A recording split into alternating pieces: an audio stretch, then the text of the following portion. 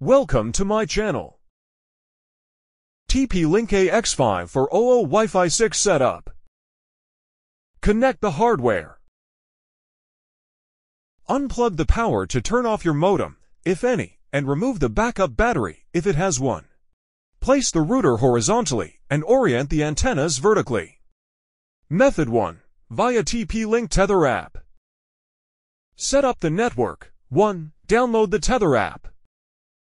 Second, open the Tether app and log in with your TP-Link ID. Note, if you don't have an account, create one first.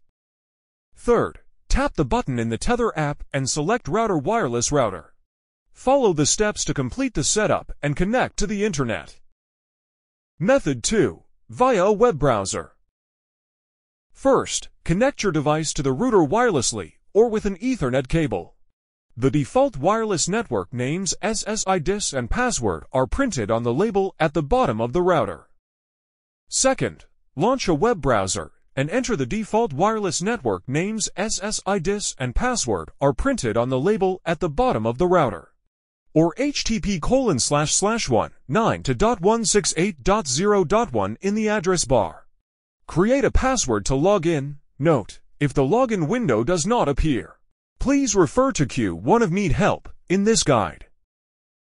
Third, follow the step-by-step instructions to set up the internet connection and register for the TP-Link cloud service.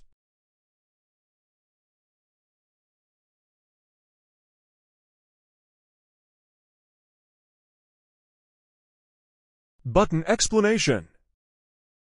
LED button. Press the button for 1 second to turn on or off the LEDs of your router. Wi-Fi button. Press and hold the button for more than 2 seconds to turn on or off the wireless function of your router. WPS button. Press the button for 1 second and immediately press the WPS button on your client to start the WPS process. Reset button. Press and hold the button for about 6 seconds until the power LED blinks to reset the router to its factory default settings.